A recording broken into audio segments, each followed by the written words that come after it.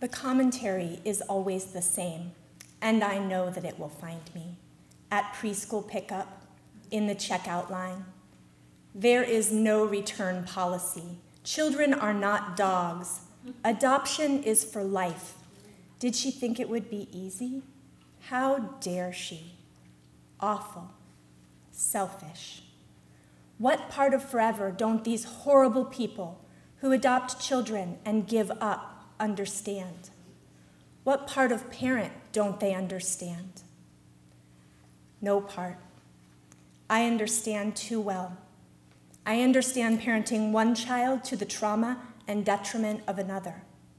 I understand choosing between the needs of one child and another. How could I give up?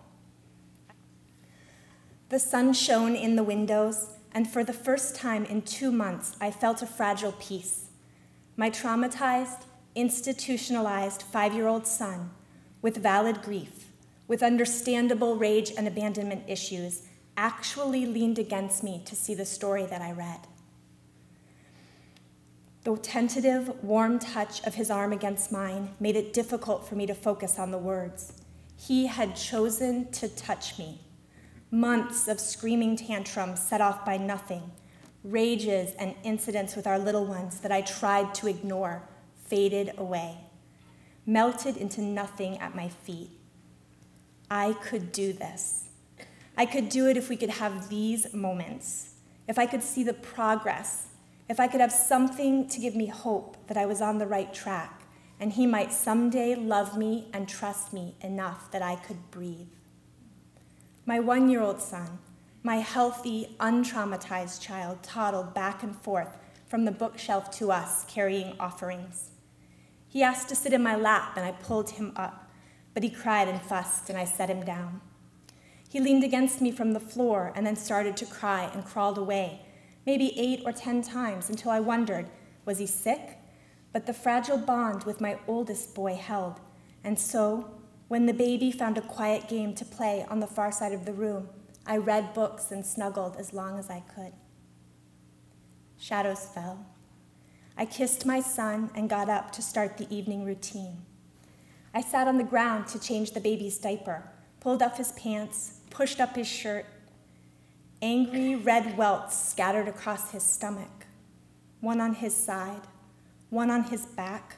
My heart leapt to my throat, an allergic reaction, hives. They weren't raised, they weren't itchy. In the middle, they looked bruised. I knew then. I looked up and met my oldest son's eyes, and I knew. The hard, angry, heartbreakingly familiar set of his face, defiant, daring, asking, "What are you going to do now? Do you want to be my mother now?" The price for my peace, the price for my oblivion and my quiet and my desperate need to have everything work for just one afternoon. I could see my oldest son's rage splashed in vivid red on my baby's stomach. I could see the price, and it was too high for me. I knew he needed to learn that he would be loved no matter what. Trauma, anger, grief, some part of my brain whispered to whatever small part of me remembered to be his mother. I knew, and I still shook with rage at a 5-year-old boy. There's no easier way to say it. I shook with rage at a 5-year-old boy.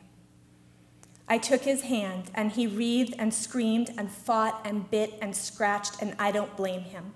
Pure survival instincts. He sensed the danger as well as I did.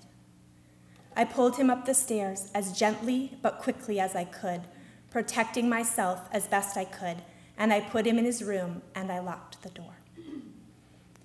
It wasn't to keep him in. It wasn't to contain his tantrum, which raged inside, turning over furniture, ripping apart bedding, kicking and screaming. I didn't lock the door to keep him in. I turned that lock because I didn't think I could open a locked door to hurt a child. And I didn't, but I wanted to. I wanted to go in there and spank him until I couldn't lift my arm. I wanted to hold him down and hurt him the way he had hurt my baby. I stood on the other side of that door with my head against it, and all my education, all my love, all my good intentions, all my reading, all my preparation, the time with the social workers, the words of the attachment therapist were nothing. Nothing. There was nothing and no one there to help me, and I have never been so angry, so on the edge of out of control in my life. That's where we are. These parents the world condemns. That is what the bottom looks like. Imagine you stand at the top of a dark well, looking down at a parent, sitting at the bottom with her head on her knees. Would you try to throw her a rope, or would you spit on her? Which do you think helps the child?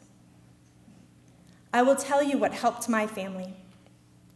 A family that wanted a child, a family with only teenagers, a family that had parented traumatized, reactive attachment disordered children before.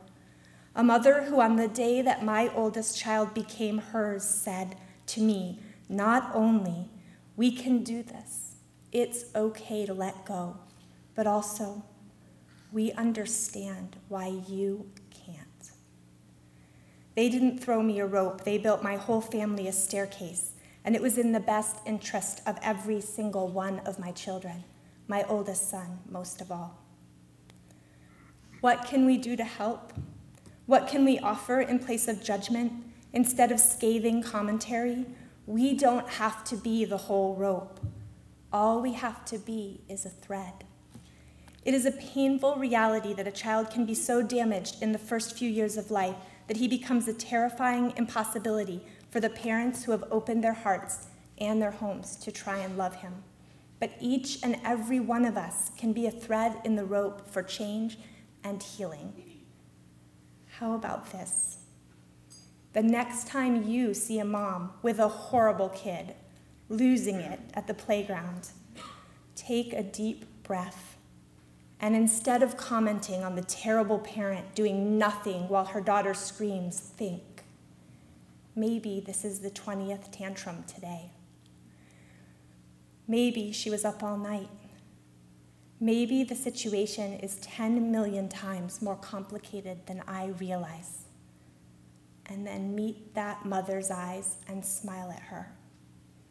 Because maybe, just maybe, an hour ago, she walked away from that child's door. And maybe, just maybe, for the cost of a smile, you gave her the strength to do it again. Just like that, you're a thread in the rope.